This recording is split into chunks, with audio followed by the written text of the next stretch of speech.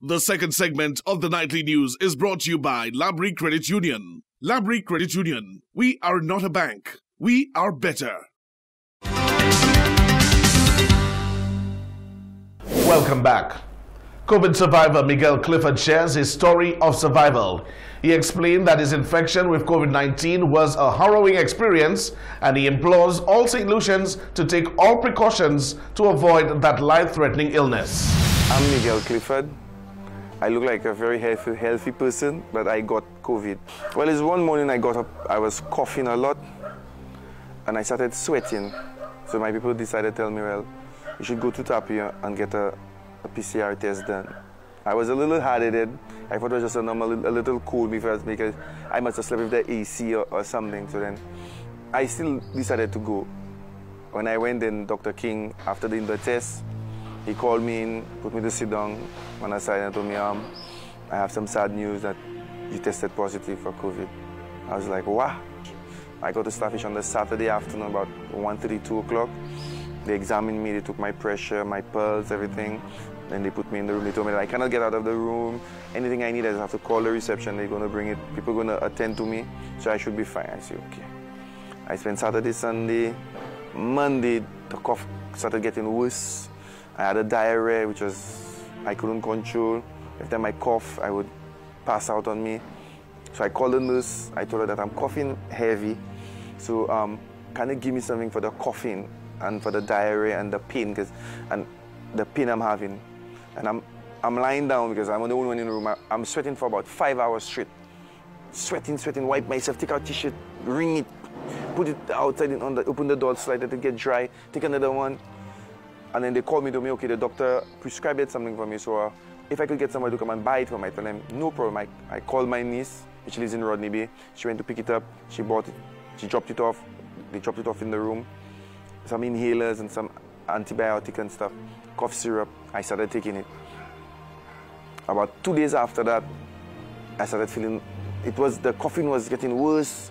So I was on the phone with a friend, and she told me, but Miguel told me you wheezing. I said, what's wheezing? She said, but like you gasping for air. I said, really? She said, yes, but you're talking to me and I could hear. I said, nah, man, I'm fine. She said, no, Miguel, you have a problem breathing. She said, later this evening, when the doctors and the nurses pass by, tell them that you have a little problem breathing to hear what they're going to say. Then the nurses pass at 7, a little after 7, they check my temperature. When they checked me, they realized that my oxygen was low in my blood. Then they tell me, okay, they're going to have the doctor to come and check me out. I do hear from them again. I call them and they tell me, they got an ambulance, it's on its way, so it will be there shortly. So I got myself ready, I pack up my stuff, I take a little shower, and I waited for them. Then they called me about 11:13, going up to 12. They told me, the ambulance is there. Can I make it to the lobby? I told them, no, if they have a wheelchair. They told me they didn't have a wheelchair. I said, well, okay, I'm coming. I asked God for a little strength because I was weak. So I walked out of the room. I walked towards the lobby. I met them at the lobby. They put me on the stretcher.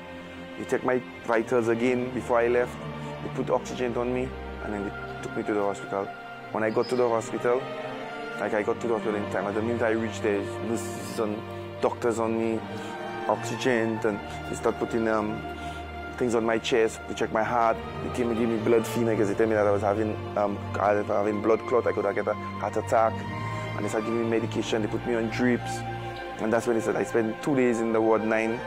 And then they took me to a lower room because they told me that I could start breathing because the oxygen became lesser. Because the pressure that they gave me, when I got there, I realized the pressure got a little lesser. So they told me that I have to breathe on my own, so that they were sending me to a lower room.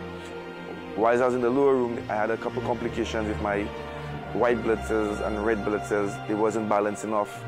They gave me a lot of antibiotics to bring out, and I never had that problem before. I never had heart problem before. I never had blood problem. And then I spent 16 days at the hospital.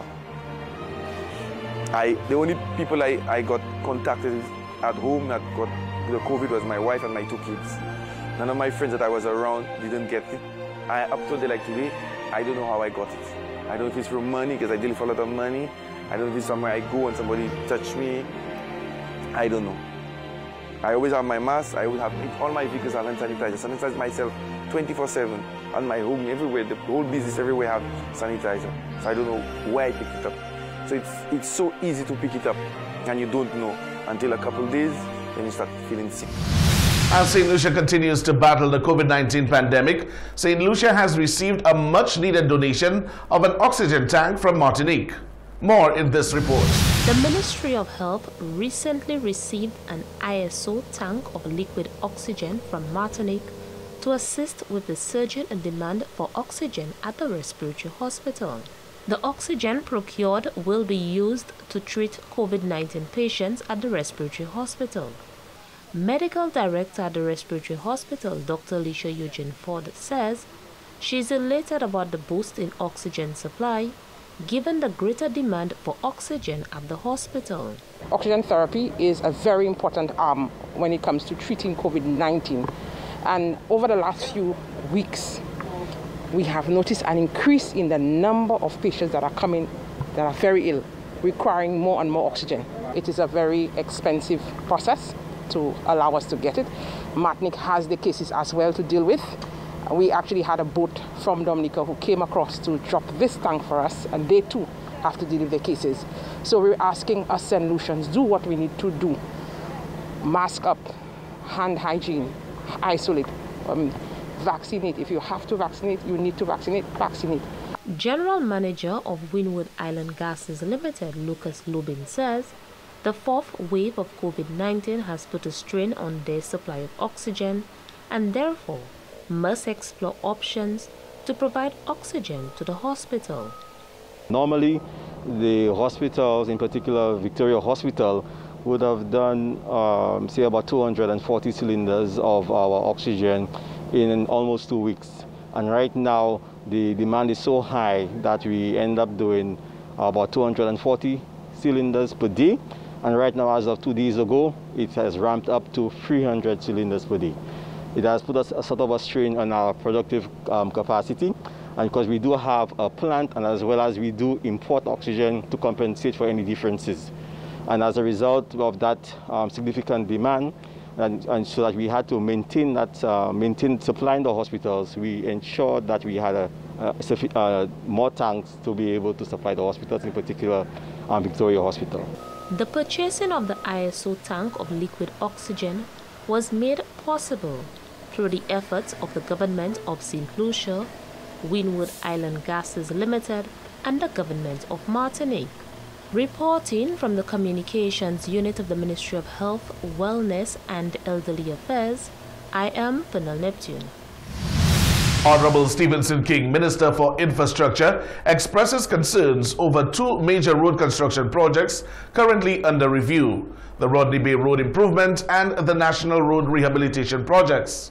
He notes irregularities in the undertaking of these projects, which were not in accordance with the guidelines of the Roads and Works Act. He has indicated that the government will take due action once the findings have been determined.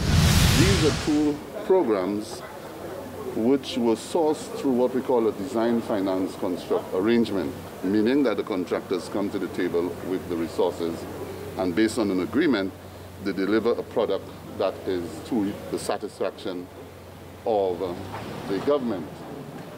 However, the modality of the project when it was implemented was one which, though channeled through the Ministry of Infrastructure, wasn't under the, if I should say, the clinical eye of the Ministry of Infrastructure. So in a number of ways, the projects were being undertaken with a project supervisor who did not report to the chief engineer. And so as far as legislation is concerned, the Works and Roads Act, the chief engineer didn't have the authority based on the manner in which the project was put together by the Ministry of Finance or the Minister of Finance to oversee the project technically, to ensure that the scope of the project were met, to ensure that all of the steps in construction and in engineering were kept. And therefore, what the review, which we will announce very shortly, is intended to do is to ensure that we get value for money and that the projects were being undertaken or are being undertaken within the framework of sound engineering framework. So if there's evidence that some of these irregularities you alluded to can be substantiated, what action can be taken or should be taken, in your opinion, against those who sort of circumvented, the established conventions? Well, certainly actions can be taken. It's how far the government wants to go with those actions. If in case what the Ministry of Infrastructure is proposing is to do a technical and financial review, highlights some of those shortcomings, then the ministry, or the government rather, may decide to go into a full forensic audit, which will certainly be even more clinical and scientific at arriving at where the problems or the fault lines exist. Stay tuned. We'll be right back. The second segment of the Nightly News was brought to you by Labrie Credit Union. Labrie Credit Union. We are not a bank. We are better.